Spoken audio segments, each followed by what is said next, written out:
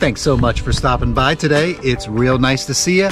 Welcome to this episode of Barlow BBQ. Today I'm grilling up some lamb loin chops, which is something we have not tried yet on this channel. And I'm sure there are some of you watching right now who have never even tried lamb before. And I'm hoping that this video may inspire you to go try some out.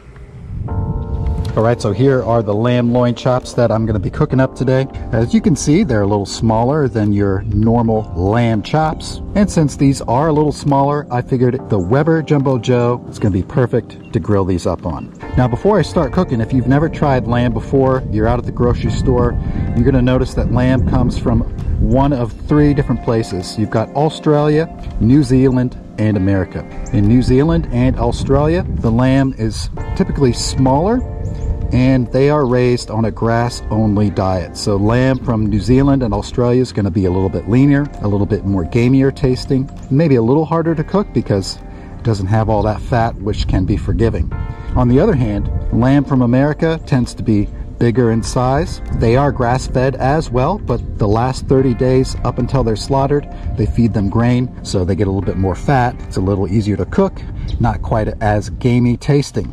This cook is going to be really easy. Don't need a lot of gadgets. I've got a meat thermometer here. I'm going to grill these until they hit an internal temp of 125 to 130. Then I'm going to take them off the grill, let them rest for about 5 to 10 minutes. And during that rest, that internal temp is going to continue to raise, putting us right near around 135, which is our target temperature to finish these at. Of course, you're going to need some tongs right here to move these chops around on the grill with.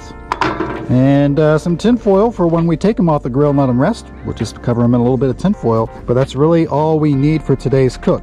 I'm going to season these up with a little bit of salt and pepper and maybe some rosemary or something like that, just to get some nice herbal essence in there. But you can season your lamb loin chops however you like.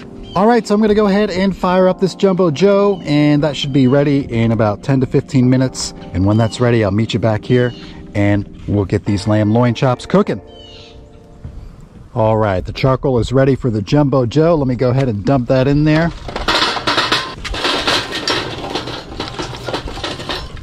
Now we are going to be grilling the lamb over direct heat today, and I put my charcoal in this little basket right here. This is actually called a Slow N Sear, and I'll have a link down below in the description box for you to pick one up if you don't have one. And if you don't have one, no problem. Just dump your charcoal and spread it, evenly across the bottom, and just cook your chops right over that direct heat. So we got the grill ready to go. The lamb loin chops are ready to go as well. I've got those seasoned up. These aren't going to take long at all, so once I get them going, it shouldn't take more than 10 minutes. We'll see. I've never done it before, so we're going to find out together. So let me just go ahead and get these on here.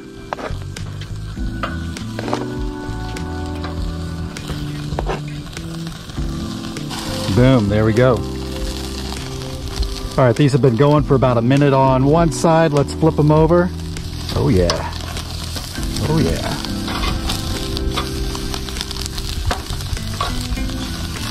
Those are looking really good. Let's give them another minute on that side. Ooh, yeah, it's smelling good out here already, folks. Let's flip these over. It's been about a minute on that side, so we can give these another flip. Even up some of the searing on these. This one could use better. I'll just flip that over there. Give it a little bit longer. This one needs a little work. Well, let's go ahead and take a temp, see where we're at here. One about 110. About the same, 110. So we're getting close. Like I said, I'm going to try to pull these around 125 to 130. Give this another, there it goes, that's looking better. These are looking good.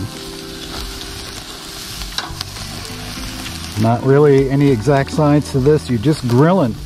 Turn them over when you think you should turn them over. Just don't go too far because they're not going to take very long to cook.